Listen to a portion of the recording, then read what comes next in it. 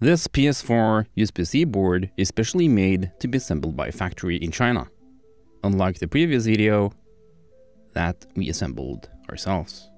I ordered 20 boards for $85, that is $4.25 per board. The lowest amount you can order is 5 boards for $7.8 each. I recorded a separate video on how to order the boards and a video on how to mount them. But before you do so, please watch the rest of the video or else you're in for a surprise. I tested the boards in the Twitch stream and they work great.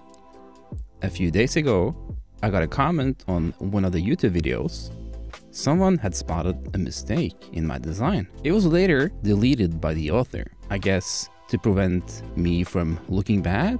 A nice gesture, but I will always appreciate feedback like this, so my products will come better.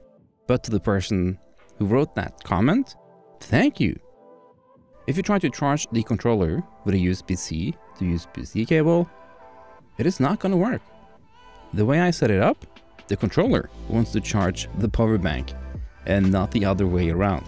If you use a USB-A to USB-C cable, it will work just fine.